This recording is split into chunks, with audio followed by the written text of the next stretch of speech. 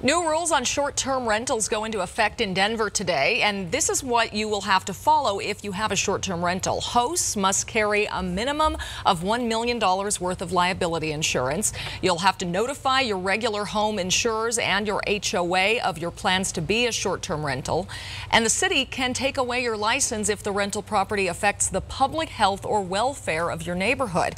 Denver revoked this $5 million mansion's short-term rental license back in March for having too many parties. And this was actually the first time the city of Denver has ever revoked a short-term rental license.